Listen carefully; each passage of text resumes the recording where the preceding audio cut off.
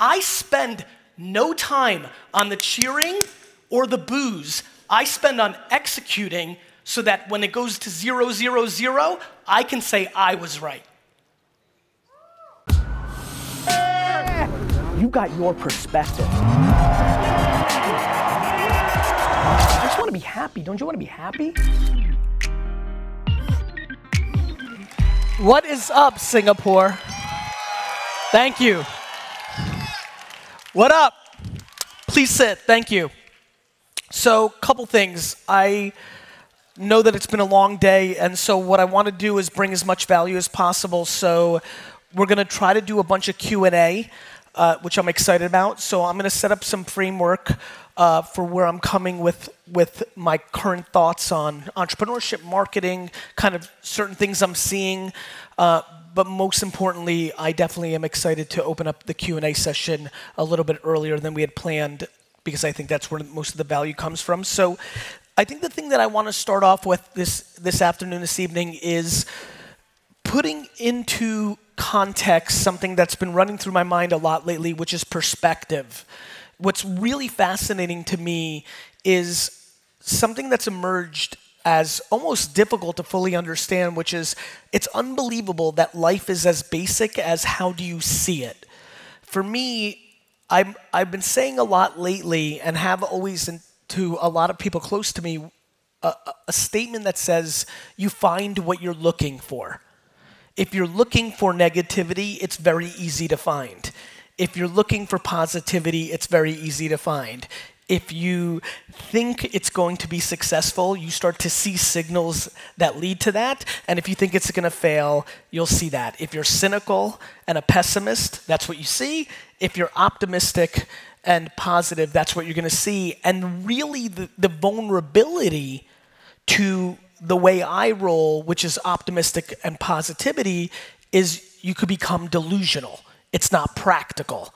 You think you can just dream it into success. You don't understand the requirements and the costs and the sacrifices that are needed to actually get somewhere. I think the biggest thing that I've been spending time on lately from a perspective standpoint is we are all now affected by the last 10 to 15 years of entrepreneurship. And when we look at stories like Facebook or WeChat or Uber or Weibo, we see these extreme, monstrous successes, and they cloud the fact that for the 15 companies that actually got to billions in revenue and actually run actual businesses, not predicated on venture capital, there's 80 trillion businesses that didn't, and we spend all our time fascinated on these enormous victories without spending our time on practicality.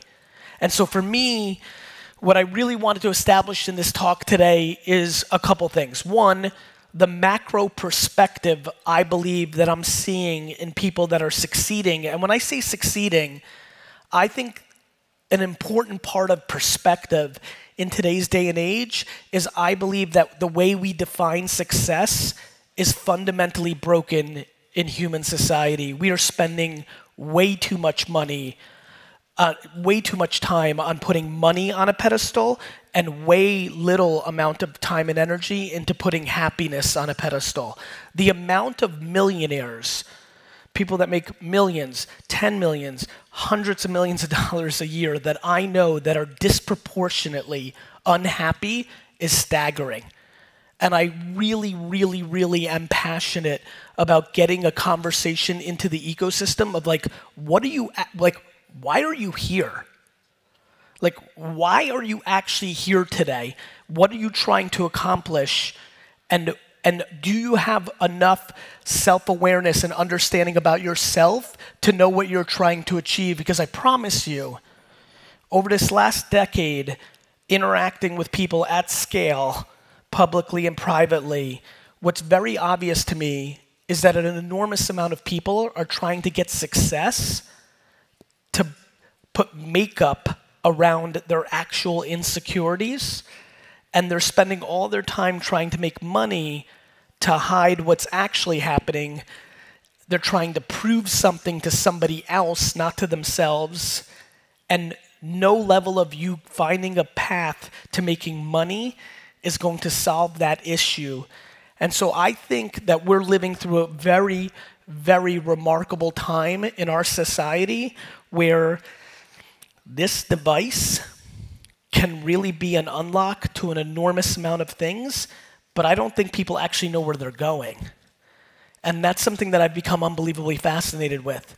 One of the biggest reasons I've found myself talking more about mindset and perspective and things of that nature was I spend every day putting out content that shows people exactly what to do with their personal brand or their business to be successful. And yet, people don't take advantage of the current state of the internet to achieve their business goals. And after a while, I started to have to ask myself, why are people not doing that? And I didn't go into the lazy talk of thinking people are lazy or things of that nature. It all led to one big game of insecurity. The reason a lot of people here don't post every single day is because they're worried about the judgment in the comment section of what they post. And so before I get into the details of what I want to talk to you about from a YouTube or a Facebook or a Twitter or a podcast or running ads, before any of that, I can give you every single tactic that is underpriced. But if you don't have a foundational understanding of what you like to do and why, it's impossible for you to be successful because we now live in a world where somebody will outwork you and take your piece.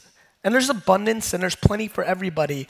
But what has become very clear to me is nobody beats the person that loves what they're doing and is good at it because they're just always doing it. What became obvious to me about entrepreneurship is I always did it, even when it wasn't cool or in the air like it is now. What's obvious to me today is there's so many people that want to be entrepreneurs because it is cool today, and it's actually not who they should be. The amount of people in this attendance today who want to be entrepreneurs or start companies who would be far more successful financially and happy being the number 4 in a company run by an actual entrepreneur is staggering. That's not something that anybody in here who's delusional wants to hear, but it is still absolutely the truth because anytime a pendulum swings, it swings too far the other way. Only 15 years ago, not going to college was not even in the cards, especially not in Southeast Asia. And yet now people are debating that and aspiring to that at scale, even if it has nothing to do with who they actually are. They've just created the perception that starting your own company and being an entrepreneur is the right or cool or awesome thing to do. The only reason you should be at this conference at all is for you to find a path to being content and happy, not to make an arbitrary amount of money. I want to make $1 million. I want to make 10 million. I want to make arbitrary. You're just picking a fucking number out of your ass. What you need to be doing, thanks, Mom. What you need to be doing is deploying the greatest game of self-awareness anybody has ever done. This is one big game of self-awareness. I don't want you to do what I do. I was a 5, 6, 7, 8, 9, 10-year-old child who'd rather go and shovel snow and wash people's car and sell lemonade than go outside and play. I was a kid who never opened up a single textbook from 4th grade until 12th grade. That is not necessarily who you are. And so I start this conversation, I flew a long way to come here to create a very important conversation, far more important than me telling you that Instagram ads in stories are so underpriced in all of Southeast Asia that if you start buying ads on Instagram stories for $2 and $3 a CPM swipe up ads to a direct link to whatever you do, whatever you sell, as important as that tactic is, as important as it would be for all of you to leave this conference, go home, Google, how do I write how do I run Instagram story ads? As much as it would matter for me to tell you that if you target a certain group of people, then make the content for that group, then run $50 worth of ads, then look at the quant data, then adjust it and keep adjusting until your cost of acquisition is worth your lifetime value. As important as that is, as basic as that is, and important, and would work for 75% of this audience to achieve whatever you want, that tactic is bullshit if the only thing you're trying to do is make money, because it is not sustainable. And so look, I'm really, really hopeful that my opening kind of 10 minutes here sets the tone to what I'm trying to achieve, which is, as I continue to evolve and travel and do all this stuff, the same themes are coming up over and over and over. And I want to remind everybody here, we have lived through a decade now of economic growth and prosperity across the world. We are in a bubble. There's so much money and opportunity in the system that this is not sustainable. There will be a day of reckoning, just like there was in 2007, 8, just like there was in 2001 and 95. And for people that have lived through some down cycles, you think it's hard now. When all the money dries up, it gets real hard. Let me say it very basically. If you don't have a successful company right now and you've been operating for the last 2 years, you suck. And I mean that. And I'm not saying that, I'm not trying to razz, I'm not trying to come hard. I need you to understand. How many people here run a company or an entrepreneur startup? Just raise your hands. Raise it high. I need you to understand, if you're running a company right now, in the globe, this is the easiest time in the history of humans to run a company. So if you're not doing well, you need to really recognize that.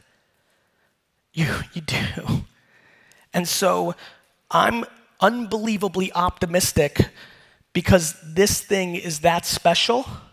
I'm this optimistic because the little piece of business advice in practical terms that I slipped in 5 minutes ago, I'm going to say it one more time nice and slow. It will legitimately work for 80% of this audience. Instagram story ads in all of Southeast Asia, except in Japan and China, where other platforms dominate, not Instagram, will work for your business. But what you have to figure out is your targeting and your creative. The biggest reason people don't succeed in running ads on social networks and platforms is because they don't make enough content. And they don't make the content for the audience they're trying to reach. They make one piece of content and try to reach everybody. Contextual creative at scale is the game.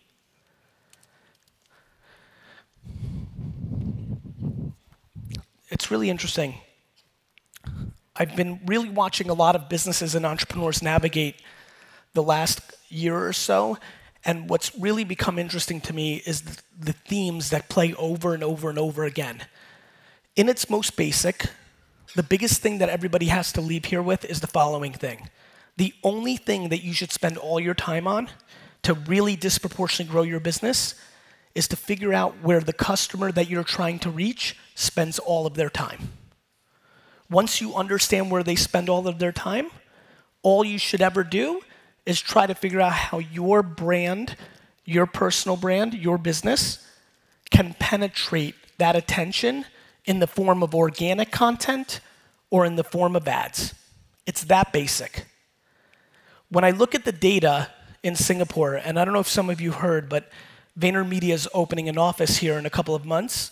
The reason we're coming to the entire region is that everything that I've used to build up my personal brand, to build business results, all of that works better in this market than it even does in Europe and in the US, where we've been doing that marketing.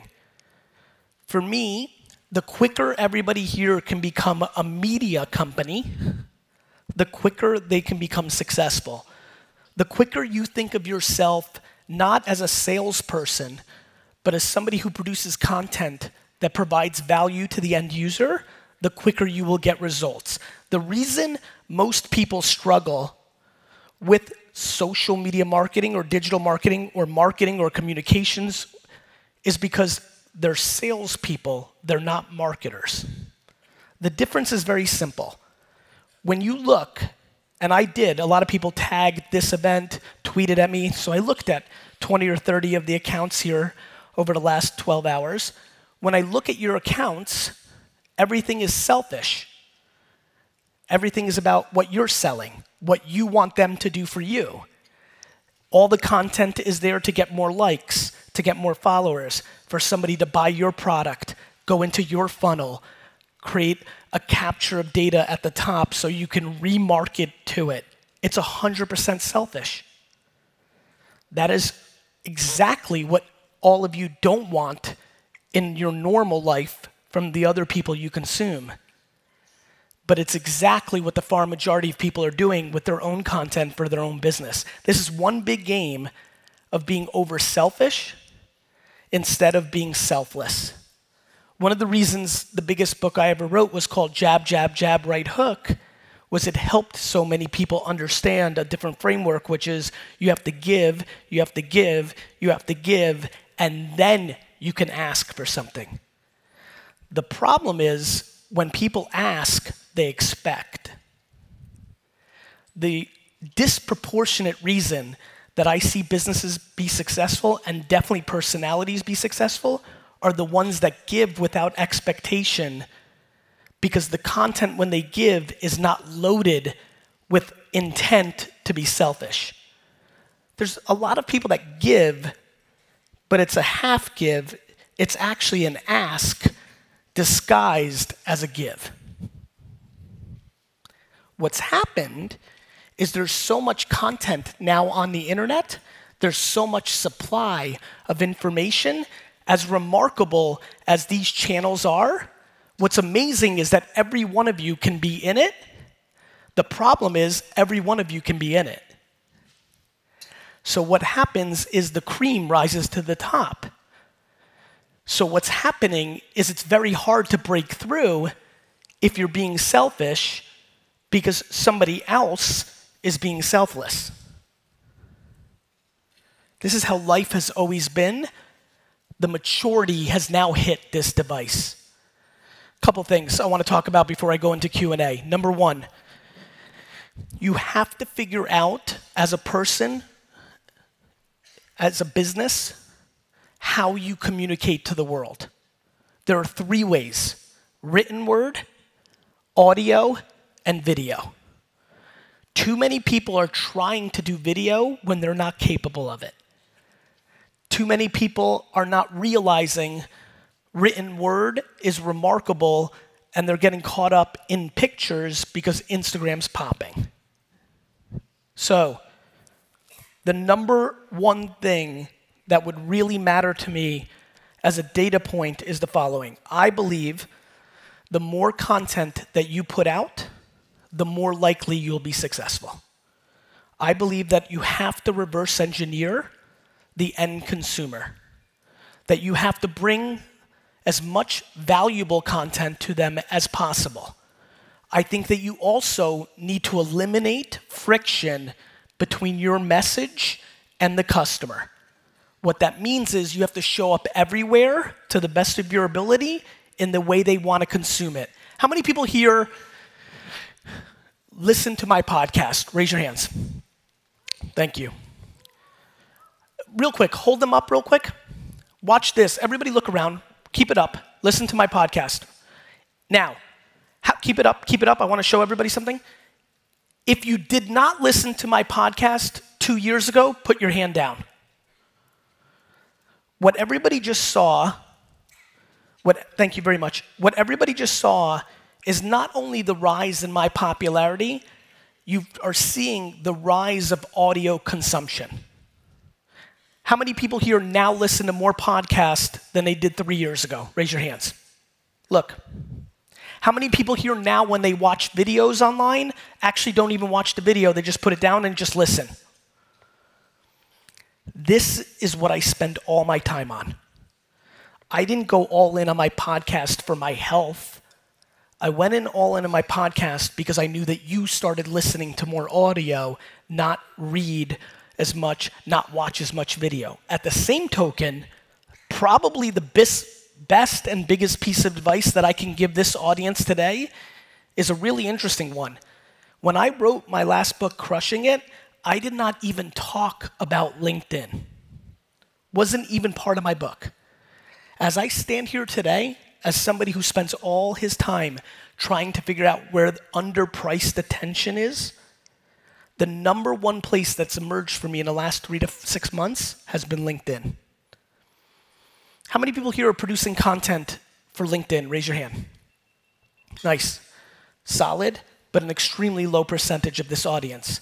If I can leave you with another tactical piece of advice today, it is for you to get very serious about LinkedIn. It is grossly underpriced attention. It's organic. And the amount of reach it's getting, even for people in here who've never posted once, is remarkable. So, LinkedIn written or audio or video content in a post, remarkable growth. It reminds me of Facebook in 2012. And I believe a lot of you, whether you're B2B or B2C, or how many people here have a job? Raise your hand. Job. How many people would like to leave their job and start their own business? Higher. The number one tactic, I believe, that can make 30% of the hands that just went up have a practical transition from going from a job to having their own business is strictly just blogging on LinkedIn on a daily basis around opinions and thoughts they have in the business that they're in or want to be in. Simple as that. The game is based on action. The game is based on action. And for me, the action that is most required is to be a content producer. I genuinely believe that no matter what your ambition is in this room, that if you are not producing written word, audio, or video for the internet on a daily basis, you will limit your upside and you will become vulnerable to competitors that are trying to reach the same audience you are. This is a very important mindset because what's remarkable about this is what I'm actually saying is everybody in here needs to think more like a publisher and a media company than what they actually do for a living. Are you a lawyer? Cool. I also want you to write content every day. Are you a financial advisor? Awesome. I want you to write content every day. Are you a salesperson? Are you a tech SaaS founder? Are you this, that, the other thing? The gateway to everybody's ambition is content because communication is the foundational aspect of how everybody makes every decision. The reason there's so much scrutiny on big tech companies all over the world is because our attention is now there, and that is changing our opinions about everything. There's a reason that when there's a coup in a country, they go after the newspaper, radio, and television first. Even before they raid the palace, they go for the media because the media dictates how you think. A scary amount of every opinion in your head was put there by the content you consumed, by the content that your parents consumed and then put into your head. Your ability to put content into the ecosystem and create the outcome that you aspire to is the fundamental variable. This computer in my hand is more powerful than the computer that Ronald Raegan had running America only 30, 40 years ago. This is a remarkable shift in our society. And what's scary to me is how few people actually go all in and take advantage of it. How many people here consume my content? There's nothing I've said that you haven't heard before. I pound this message every day. Every day. I come and I give it on stage because I'm hoping maybe because we're in person, you hear it this time. Or maybe because something happened yesterday, you hear it this time. The reason, and by the way, I think, especially in this section first, if you have questions, you should line up right away because I'm going to go into Q&A, and then I'll open it up to everybody else. So if you have questions, you can go to left and right. I'll start. I come here and pound this message because the reality is life is remarkably simple. Everybody overthinks this stuff dramatically. You've heard this from me consistently. This is exactly what is going on in our society. I'm just trying to figure out how I convince you to start actually making. I believe that producing content on the internet for you or your business is the equivalent of working out in the gym every day. There is no shortcut. But the results are there when you put in the work. I'm trying to figure out why you're not. That's how I've gotten into insecurity or keeping up with the Joneses or why I'm mad at every goddamn parent in the world. That's how I got there. Because there is absolutely no lack of information if you consume my content of LinkedIn or podcast or Instagram. As a matter of fact, as many of you know, I yell all the time, don't listen to what I'm saying, watch what I'm doing. If I have a vlog, there's a reason. If I'm posting on LinkedIn, there's a reason. If I'm using more Instagram TV in my main feed on Instagram, there's a reason. There's a reason. And so I'm just unbelievably passionate about people figuring out the framework and then more importantly, figuring out why they're not doing the framework. And then more importantly, what are you trying to accomplish? That's the question. Because we have to accomplish happiness.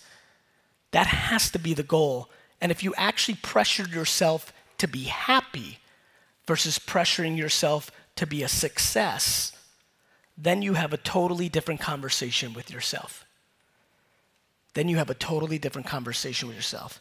And when you start doing that for yourself, not to prove it to your spouse or your siblings or your parents or the people you went to school with, then it gets really good. It gets really good when it gets really quiet. And it's super quiet for me. I don't hear the claps and I don't hear the boos. I just navigate. I love my process. I love the pain of being an entrepreneur. I love that it's lonely. I love the game. I just want you to love the game. Thank you. I left a lot of time for Q&A because this is where it's going to get good. Let's go, my friend. What's your name? Hey there, Gary. My name is Nemo Ashong. It's a pleasure to meet you. Thank you. Yeah, this is my first time really getting into your world. Please. That last thing you said really bothered me. Please. You love being lonely. Yes. You asked why am I not taking action? It's because of the loneliness. Let's talk about it. All right? I am someone who is highly relational. And generally speaking, I'm an outlier, a pioneer, a maverick in anything that I do. One of the first, one of the only, or one of a kind. Okay. And it's very lonely out there. So my question for you is I want to be able to build the next stage of my business through relationship. And I want to be able to do it. And I think the question that's really coming out is, do I have to come off as an expert? Can I be there with people? Can I record conversations? I love document, don't create. Yes. Can I record conversations with people that are just real and put it out there? I want to be able to create this from a place where it maintains the relationship without me having to be an expert. Because honestly, I'm figuring it out too. It's a great question, brother. I appreciate you saying it. The biggest issue in our game right now is people thinking they have to fake it till you make it. Guys, faking till you make it was good when the internet wasn't around. Now people hear the bullshit coming out of your mouth. Every single kid that's ever tried to fake it until she or he made it in a meeting with me lost. Because I'm like, this person's full of shit, they're out. No, you don't have to be an expert as long as you don't say you're an expert. Do you know why I love Q&A? Because I'm not scared. Because I'm going to answer all your fucking questions, and if I don't know the answer, I'm going to say I don't know. And that doesn't make me any less capable of standing on this stage. In fact, it is the reason I can stand on this stage. Bro, we grew up in a game where people fake it to them. Thank you. Thank you. I know the world we all grew up in. I couldn't believe in social media more. I couldn't believe in Instagram more, but Instagram and social media is where everybody is faking it. Everybody's a PR agent of themselves. Everybody's showing the highlights. Social media is highlights. That's why I like putting out, the reason I started Garyvee was to show you that it fucking was a grind. It's not private planes and parties and fucking Rolexes. It's fucking work. And so, yeah, bro, you can, as long as you position it up front. That's it. Game on. You got it. Hi, Gary. My name is Meher. I'm from India, especially flown down, especially for you. Thank you. So I'm really fascinated the way you are and the way you project yourself as being so raw. And one of the things I wanted to ask you... You mean no fucking suit? Yeah, no fucking suit. I mean, I like the T-shirt, I like your sneakers, and I love that. And that's something which I'm proud of. I'm starting a digital marketing agency back in India. I have two businesses which I created, and I want to now fascinated about digital marketing. You're the first person I would look up to. I wanted to ask you that the world is moving into doing things by themselves. You know, personal branding is one of the most important things. Companies are also doing it by themselves. So where do you see the agency being the support system for the companies, for smaller companies for that matter? They're going to be a service if they're best. Okay. It's the same thing I just said. The best part about social is we can all play. The worst part is we can all play. Agencies have to be better if people are taking things in-house. Okay. And could you give some tips about how do we get an edge against the rest of the gang? Because be great at what you charge people for. Okay. Yeah. All right. Thanks a lot. Yeah, I mean, thank you for that. I know it's super simple. It but is. why the fuck would I pay you if I could do it myself? Right. I would pay you because you're better at it. Yeah. Why do people hire a cook? Because he or she makes better food than they can, or because they value time. Absolutely. Companies will always outsource and always insource things. Yeah. It's one big game of value.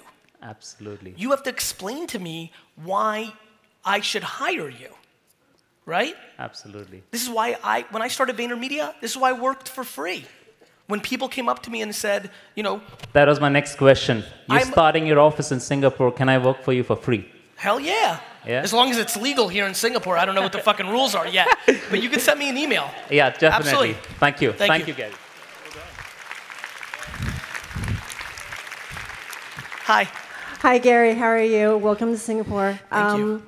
I don't actually have a question for you. I'm here because I wanted to come to thank you personally. December 2016, my fiance died in a motorbike crash overnight. And that meant I had to take over the company from being number 4 to number 1 overnight. And I had no idea. I panicked. And, and also, I found your content, and I had it playing for like 6 months, every day for like 4 to 8 hours, just there, like blaring through the house. And that positive voice in the strategies, the advice, just the guidelines really helped me a lot. And the company's doing great now. I mean, we're fine, we're growing, and we're healthy. And I just wanted to say that I decided to put your voice in my head because it's the closest to my fiance's, except it's in English. And, I'm extremely flattered. And so I came here because I wanted to say thank you for all the content that you've put out there. It's really great. It's helped me a lot. It saved my ass. And you rarely get a chance to say thank you in person. I'd like to do that. Thank you very much. Thank you so much.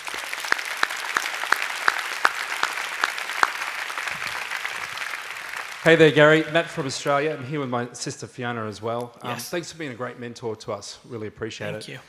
Matt, curious, what does the structure of your team look like for you, for you to drive your brand, and what is it going to look like in 6 months' time, and why will it change? It's a great question. So anybody who's looking to go crazy extreme, like I have with content on an individual basis, I believe that you need a writer. I believe that you need a video person who can not only capture, but can post, produce, and publish. I think you need a designer, image. So I believe those three things are completely required to go all in. You probably then, when you have 3 people and you're busy, you probably need an architect of that 3-person team who can synthesize you and manage that team. So more than a project manager, actually. Did you say architect? What does Notice that how look I like? used architect versus project manager. I think a project, and by the way, project management has saved Vayner, so I don't want to downsize this, but the way I think about it, and I wouldn't even use project manager because I put such a pedestal, you need somebody who thinks and makes people do, not just somebody who takes direction from you and makes people do, because you're busy. Yeah. You know, I think the big thing with me that's so crazy is I know that I'm Garyvee. I run a $200 million, 1,000-person global company every day. I'm the CEO and COO. I'm not in an ivory tower. I'm in my shit. I'm on HR calls. I'm on, I figured out this by accident. Right? All these pieces of content you see is me living my life and it's just being captured. And it's only 10% of my life. So you need those people. I think you need an audio engineer, similar to the video person, somebody who can strip the audio and upload to a podcast, because I think a podcast and audio content is a requirement in 6 months. So look, you're talking about a 4 or 5-person team. Awesome, thank you. You got it.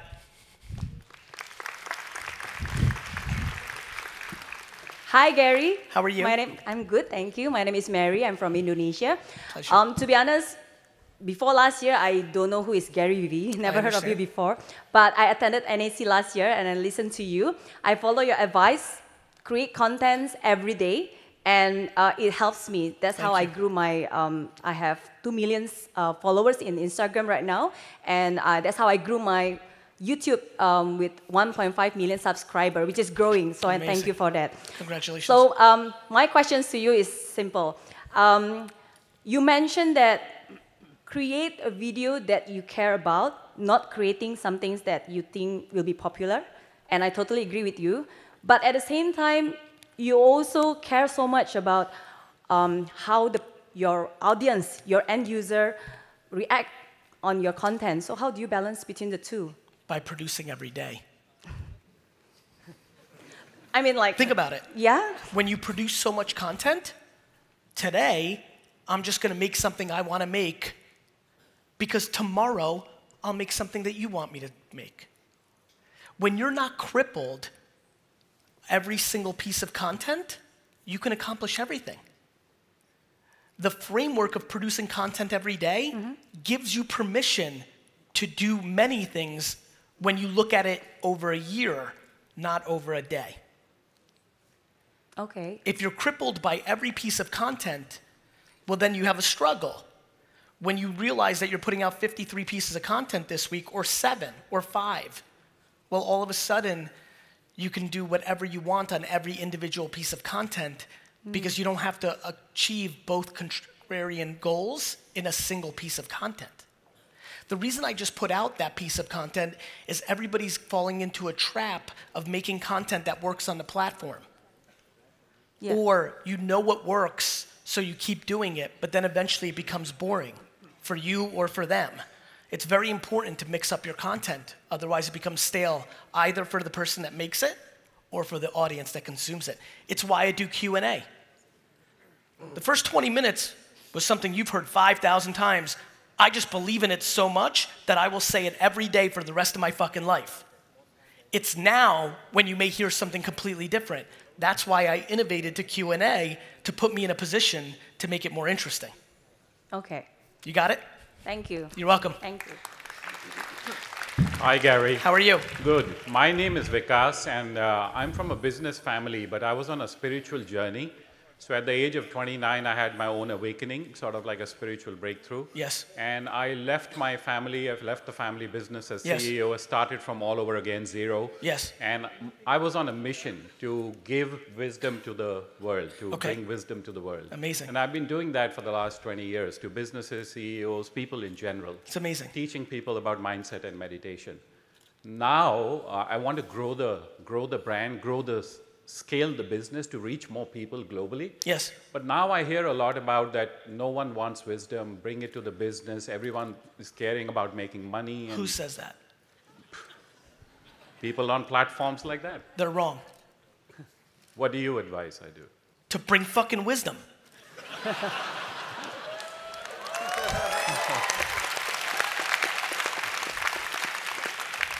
What would be the strategy to take it out of what I'm doing and bring it to more people around the world, millions? To give the wisdom for free. Okay. Like me.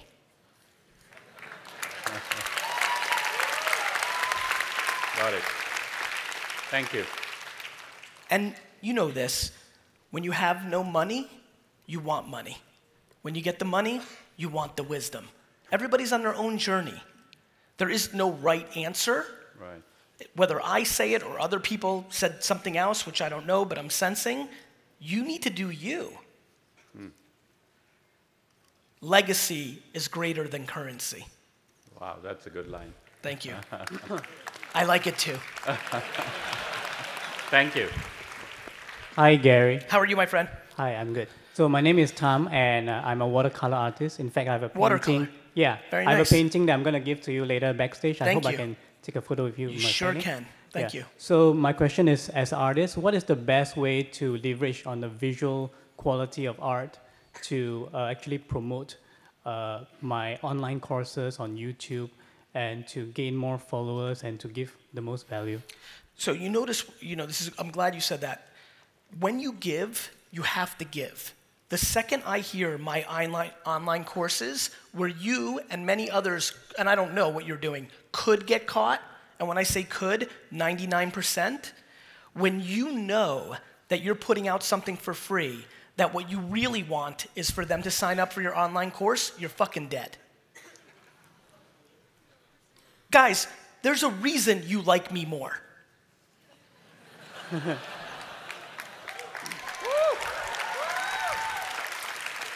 I'm not trying to funnel you into anything. I want nothing from you.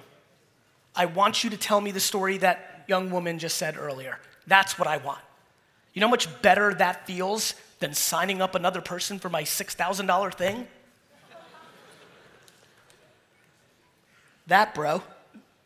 Because if you're putting out content, you have a visual product. You should be dominating.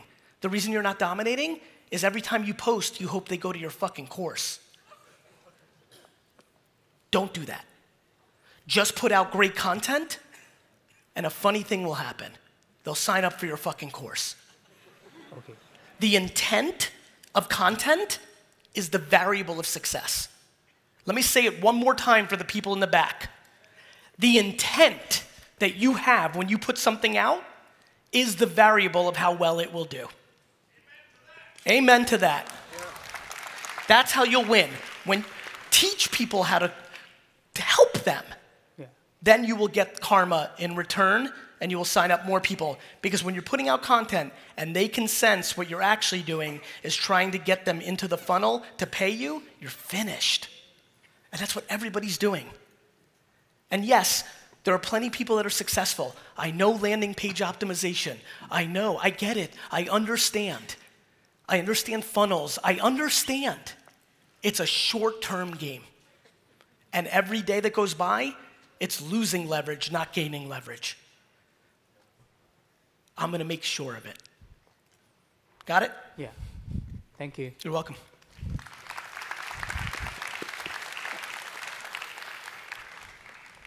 Hi, Gary. My name is Fang Jing. I'm a personal trainer. I heard your message about being selfless instead of selfish. And yes. I also heard your message about producing content daily. Yes. Yeah. So when we produce content daily, and you're saying to the Indonesian yes. lady that you just produce what you want, right? You just produce what you think is important. But do we leverage on the tools available like BuzzSumo, and where we want to tell the customers what they want? Or do we just go ahead and produce what we want? Both. Doesn't matter. Both. Both. This is the part that people keep struggling with. They analyze things at a surface level, not at a macro level. like when you put out content every single day, you can do anything. Guys, my #1 successful post on Instagram in the last 3 years was me eating blueberries a couple weeks ago. That's fucking crazy. But that meant that you guys have been getting so much of one thing for me that the second I gave you something else, you liked it. You can do both. Right.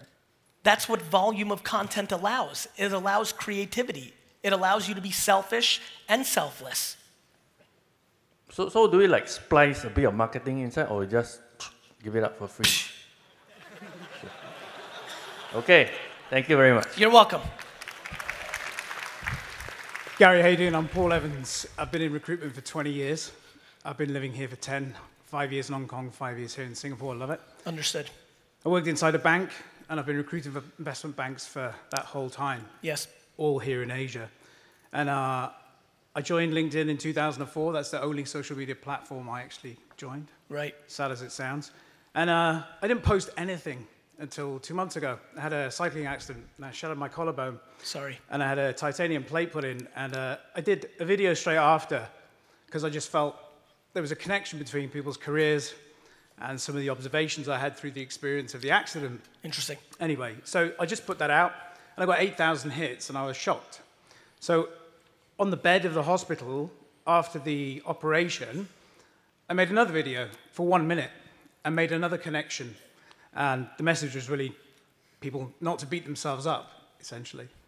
But the one concern I have now is if that's from January startup, Paul, but actually if I join a corporation and I want to put out content in the same manner, which is, you know, it's from the heart, it's free, I'm not looking for any kickback, right? You don't have to overthink the politics of it. Right. So if you're in a corporation, as perhaps people are here, you know, how do you manage putting content out whilst you have a banner or a brand that you represent in the market without having to go through layers of approval every time before you want to share something meaningful to people in your industry?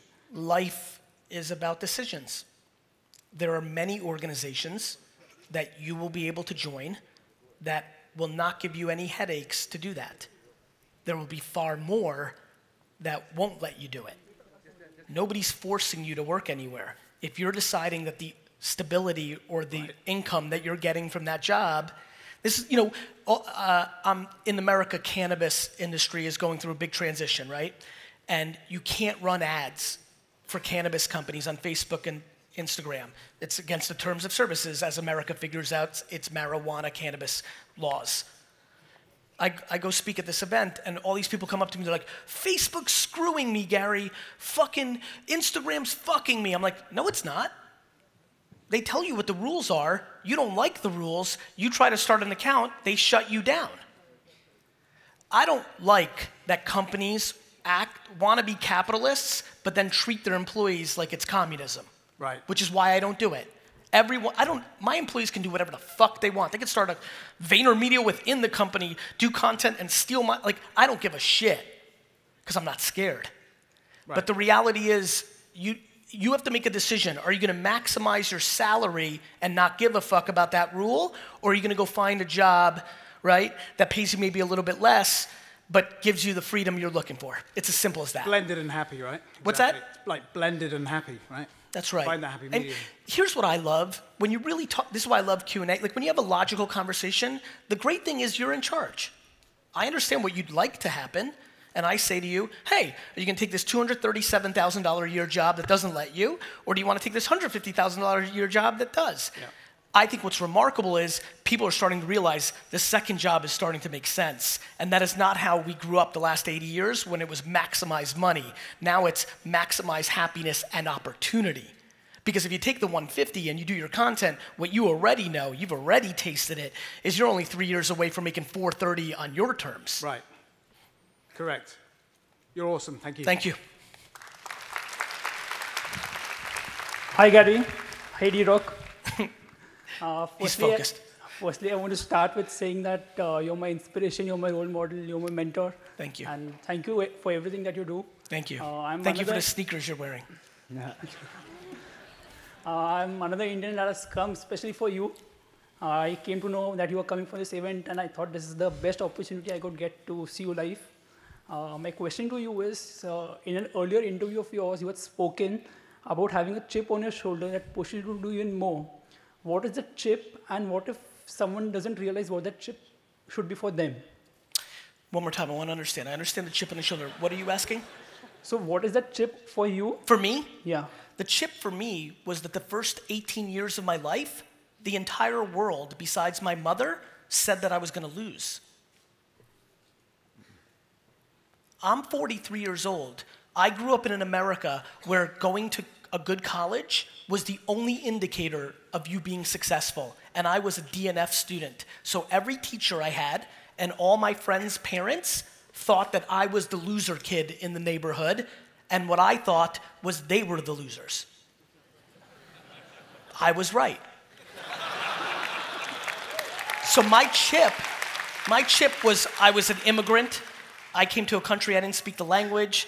I was a terrible student. Every place in my life was telling me no, no, no, except one place. When I sold lemonade, when I shoveled snow, when I sold baseball cards. There was this one place where there was nobody's judgment. It was just the market. Just the market decided. And that's where I was best. The market, not somebody's judgment. And that was my chip. Follow-up question. What if someone doesn't realize what that chip is for them?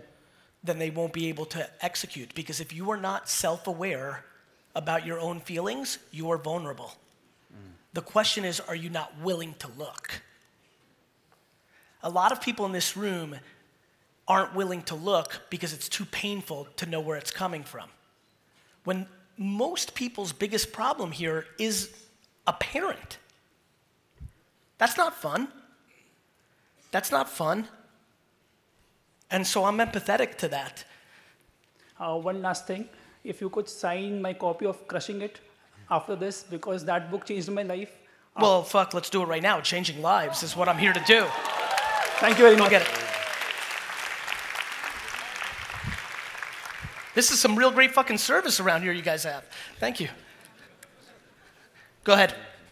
Hey, Gary, I'm a big fan. Thank you. I like your show on YouTube, especially when you pick up just like a random phone call from people. Yes. And I see that, you know, a lot of advice you gave them is either going over your fear and also crushing one's ego. Now, I was a U.S. Marines before I opened my own business. So what I want to ask you is, how do you identify if you are taking action based on egos when you're kind of like immersed in that lifestyle for quite some times? And if you find that, how do you destroy that? You know, like. Do you think that's what's happening with you? I think let's talk. In some cases, I could be because. Ego is not confidence. Ego is insecurity, right? Okay. And when you're scared or nervous or not confident, a lot of people have DNA that makes them overcompensate. I call it a cactus. They're a cactus. They're tough on the outside, but they're soft on the inside. The reason I keep telling everybody kindness is a strength is I'm super nice and super passive, actually, and like I'm willing to let people take advantage of me because I'm strong inside.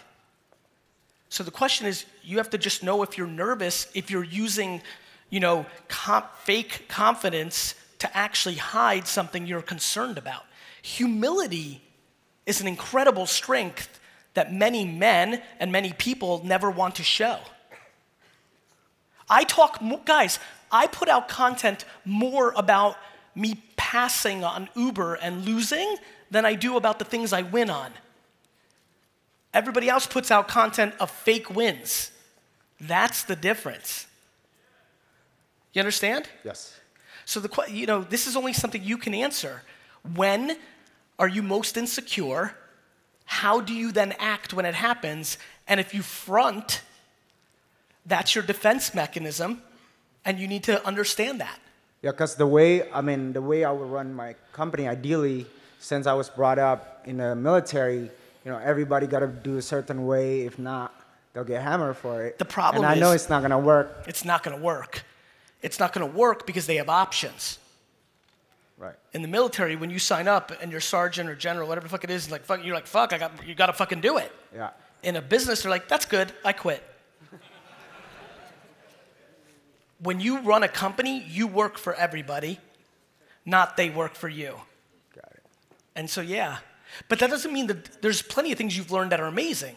Like, and by the way, for many people, that system will work. You just have to know that as a leader, there isn't one thing that fits everybody. So either you find people that it works for, or you develop the ability to manage people differently than just that way. That you decide. You don't have to do it the way I'm telling you to do it. You could just spend all your time finding people that like the military way and they like that vigor. I believe to scale, you have to have multiple ways to address issues, leadership, things of that nature. Got it. You got Thank it. You got it. Hi. Hi. Hello, Gary. Yeah, I'm Barry Wicharut, 32 this year.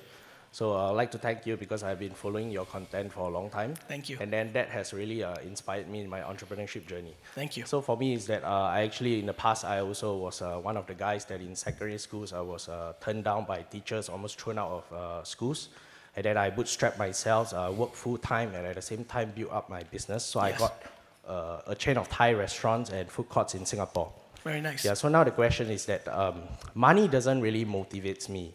Because along the way, I realized that I thought that I'm after money. But now I'm not really exactly wealthy, but I think I'm comfortable. But money just doesn't motivate me. You like the process. Yeah, and I feel along the way I discover what I truly love is that every time I face a problem, ironically, I feel a bit happy. Because once I overcome that problem, I get to share with people. And then I realize that my true desire is to actually impact entrepreneurships, to inspire people to continue to find their purpose, find their voice in life. And then now I'm stuck because I do have employees that I'm actually focusing to help them to bring up to the next level. But at the same time, there is an inner desire of me wanting to share this. And I don't know whether do I need to continue to build my business and then share it later and impact lives later, or do I do it concurrently? And what are the contents I should put up to the market? Do it now. Concurrently. Concurrently. Right. Okay. I'm doing it. Yeah. Right? Like, there's, you have permission because you've lived it. Just like that gentleman with the awesome yellow shirt. Don't fake what you don't, certain things you haven't gotten to in your career yet. For example, I've started sprinkling it a little bit. I've been talking more about the year. I've been mentioning lately, I've only a couple times, I don't know if you've heard this, but I'm starting to talk about how I think you have to love your company at first, but then you have to start bringing candor and merit. And I felt that I mismanaged VaynerMedia 1 year too late, and I created entitlement. And that was a problem for us. I needed to wait a couple years for that era to pass because they didn't want to talk about something that people were living in my company at that moment. But you haven't lived everything yet, but you have to talk about it when you do, but you can do it concurrently. But when it talks about focus, then how do I actually split my time? Whose focus? Who gets to decide what focus is? I have a fucking wine company, a shoe deal, content, VaynerMedia, a fucking wine library, Garyvee, fucking baseball cards I'm trying to sell, garage sale. I'm the least fucking focused fucker you'll ever meet. Guys, if you're a real entrepreneur, you kind of can't just do one thing. That's how we're fucked up. Right? Like, I'm going to come up with 3 business ideas in the next hour. And I'm going to do that every day. And I'll probably do 2 of them in the year because that's what makes us happy. You can do both. And Gary, one last question is, what kind of content do I do? Do I do like my restaurant's content? What kind of contents? Yeah, exactly. Well, if you're trying to impact and help, it needs to be more macro. It can't be literal because most of us don't own restaurants. Thank you. You're welcome. Thank you so much. Thank you, everyone. Hi, Gary. I'm Bharat. I'm 27. I'm originally from India. I've been living in Singapore for the past few years. First of all, I just wanted to say I love you. Thank you. I love you too. And so I have a two-folded question. I had a stable job. I let it go a few years ago, and I've been doing things on my own. I'm a full-time trader, and I've set up an education business around it. It's going pretty good. But you were talking about being lonely just now. So can you talk about that a bit more, especially when it's Are you lonely? No, I'm not, but I'm getting married in a couple of months, so clearly not. So my question was... But lonely as an entrepreneur or doing your own thing is a very different game than having somebody in your life. Exactly, so that's what I was getting to. In terms of talking about being lonely when you don't kind of get the support from your family or from your close people around you, like how do you deal with that and still... I deal with it extremely well because I love sticking it to people that don't think I've got it. I mean, even if it's your spouse, your Especially. parents... I'm being dead serious.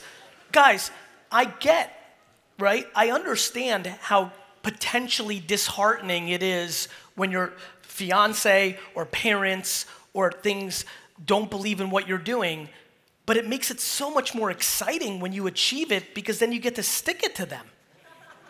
Well, I've never really thought it that way, but... Well, this is the way to think about it. Okay. No, but you have to understand, nobody understands an entrepreneur if they're not an entrepreneur because they want safe. But for you, you'd be unhappy being safe. You just lived it. Yes. So I have empathy for her, but you're not capable of living your life any other way. So here's the best part of the argument, the debate, the issue. Somebody's going to be right. Yes. Either you're going to go and execute and provide for your family as an entrepreneur, and then you get to say to her, see?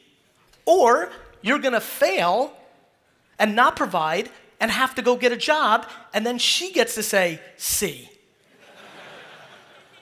Right. That's the only two options. Either your parents are right or you're right. Either your husband is right or you're right. Either the commenters in your section are right or you're right. I spend no time on the cheering or the boos. I spend on executing so that when it goes to 0, 0, 0, I can say I was right. And just slightly adding on to that, I know you've had previous videos where you talked about handling hate on social media, so kind of acknowledge them and start a conversation, bring keep positivity into it. But how do you do you address every one of them, or because at the end of the day it still takes up your time? Yeah, I can't address all of my hate anymore, but I think that too many people, when somebody says something they don't like to hear, dismiss it as hate and a troll. I read it and question it and then decide, is there any merit to it? And the reason I've been able to evolve is because I don't just default if somebody disagrees with me or makes fun of me that they're wrong. I try to be thoughtful about what are they doing. 9 out of 10 times, it's because they're in a bad place and they're just trying to drag me down. But occasionally there's a point there that I kind of fester in and start subconsciously adjusting what I'm doing. Feedback is important. Perfect. Thank you. You're welcome. Hi, Gary. One more. Guys, I only have time for one more question. I apologize. Hi, Gary. My name is Raegan. So basically, I want to ask, as an entrepreneur, we are hustling every single day. Yes. And sometimes, we are like workaholics. We don't even know when time passes by. Yes. But sometimes, how do you actually account for how much you have actually done? Or how do you account, how productive you have been as an entrepreneur a day? For example, I could write 1 article, and I could be very productive. I could write 3 articles, but I'm not productive. So how do you actually account of, how much work I have done as an entrepreneur? It sounds like you're doing what we all do, which is it sounds like you're being your own judge and jury. Right. So I think you just need to love yourself more. Right. I'm being serious. It's a very interesting insight. Like when you were asking the question, I think every day I'm phenomenal. I'm being dead serious because I'm trying as hard as I can. I have very good intent. I'm really trying. And if today was a less productive day because I was tired or a meeting didn't go well or who knows why, I'm just not capable of beating myself up today. I look at it over the course of time. I mean, you get to be the judge and the jury. Right, right. And one more question is actually about millennials actually. Is that a lot of times people see that, oh, this guy is too young, or for me as a Singaporean, it's like you haven't go army, why should I listen to you? Yes. And you also say about being authentic. Yes. Right, but I'm being authentic and sometimes people still don't believe let's say, my experience or portfolio? That was my whole life from 20 to 40. Right. Right. So basically, just be authentic and just share with the world what you just really want to share. What's the alternative? Make shit up? All right. You know what I mean? Yes. Look, I am everything that you now know me for is nothing I was saying and doing was accepted when I was doing it. Guys, I launched an e-commerce business in 1996. People thought the internet was a fad. Email, Google AdWords. I started one of the first YouTube shows ever. I invested in Facebook and Twitter before anybody had heard of it. Tumblr, like Uber, like everything. I started having a man follow me with a camera 3 years ago.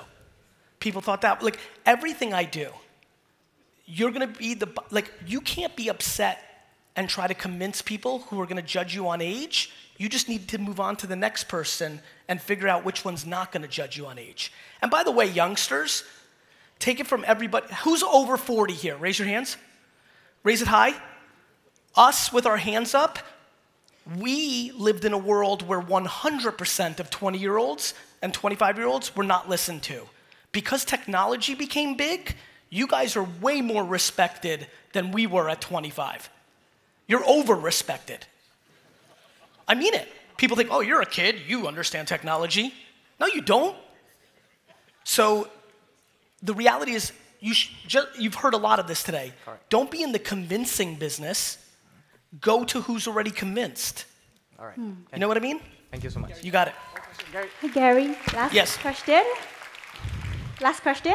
Yep. Hi, I'm Jillian, and I've been following you for the last 1.5 years.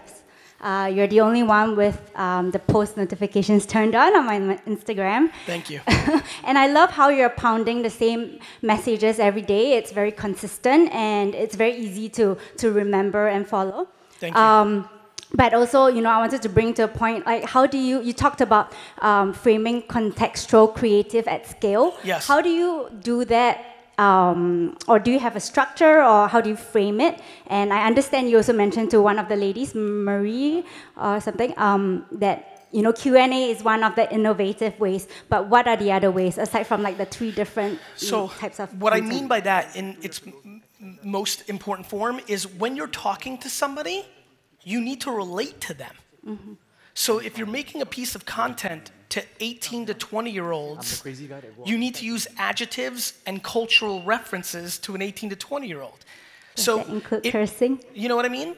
I mean, like, that's the point. The point is you need to make it contextual to the audience. When I speak here, there's a lot of things that I didn't say today that I would have definitely said if I was in New York, because it would have made sense to New Yorkers, but wouldn't have made sense here. Mm-hmm. On YouTube, I can make a 41-minute video. On Instagram, it was a minute, then IGTV came, and now it can be 41. So you have to respect the platform, but first you have to respect who you're trying to reach. Okay. So when I say contextual at scale, it's what audience are you trying to reach, and then do you use what slang, what references, you understand? Yeah. Too many people are trying to reach everybody, which means you're not reaching anybody. It's vanilla. You understand? So again, this is a theme of this talk.